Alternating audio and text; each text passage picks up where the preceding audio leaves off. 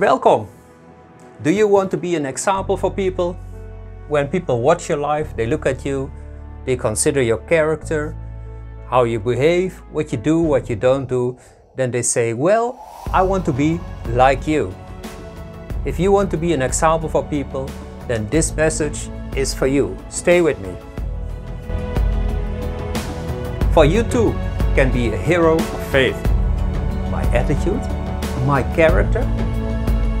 On the mountaintops of life and in the valleys, God is with you. The Bible is a book about real people, genuine people, people like you and me, people who went through the ups and downs of life. But through all these experiences, they found out, I can trust God. I can have real faith in this God. And then you don't know God only by what people told you. People tell you, believe in God, trust in Jesus. Other people tell you what they experience with God. This person tells me, well, I found out that God is real. This man, he said, God helped me. He spoke to me.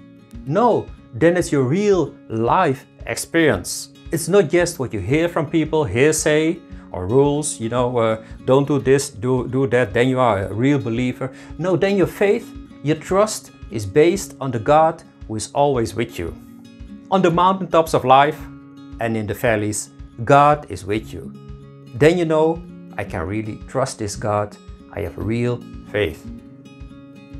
The Bible has a chapter we call the chapter of faith. It has a long list of men and women, their names and their lives, and we call these people the heroes of faith. And it's as God is putting a mirror in front of you, examples, and He's saying, watch their life, consider their life, their attitude, their reactions, their failures, how they came back to me. Watch and learn. For you too can be a hero of faith. It's not impossible, it's not too difficult. God is telling you today, at this moment, learn from these people.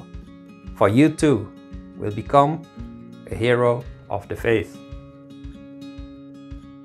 One of these heroes of the faith is Enoch. This man Enoch is mentioned in this list. Let's read the scripture, what the Bible tells us about him. By faith, Enoch was translated that he should not see death. And he was not found, because God had translated him, for before his translation he had this testimony, that he pleased God. So the Bible tells us here that he pleased God, and that God had translated him. He didn't die, he had a lot of faith, he trusted God. But this hero of faith, he must be my example. I have to watch carefully his life and imitate him. But then I have to know, what did he do? What is his faith? Because I do want to follow his example. But then I have to know his actions, his attitude. And what did he do? I really want to follow his life. I really want to follow his example. Now, if we turn to the beginning of the Bible, a few thousand years earlier, in the Bible book of Genesis, we find another scripture about his life. Let me read it for you. And Enoch lived 65 years and begat Methuselah. And Enoch walked with God after he begat Methuselah 300 years. And he begat sons and daughters. And all the days of Enoch were 365 years. And Enoch walked with God, and he was not, for God took him.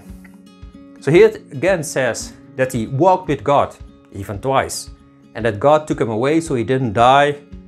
But this hero of the faith, I want to imitate his life. But at this moment, I don't know what to do.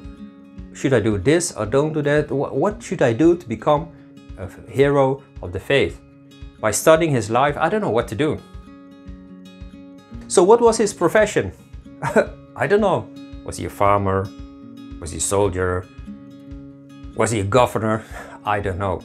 Was he rich or? I don't know. Probably he was rich, but I don't know.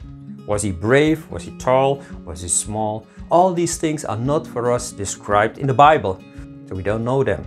But it does say that he pleased God. So dedication must be important. not his actions, but his heart. So, if I want to please God, then I must know God. I must understand the Almighty. Or how else can I please this mighty God? So this is not about what I do, it's about my attitude, about my character. So now I understand. Well, at least I hope I understand. This faith, this pleasing God, is not about rules. Give me a lot of rules, tell me what to do, what not to do, and if I obey those rules, then God is pleased with me, and then I am a hero of the faith. No, no, no, no.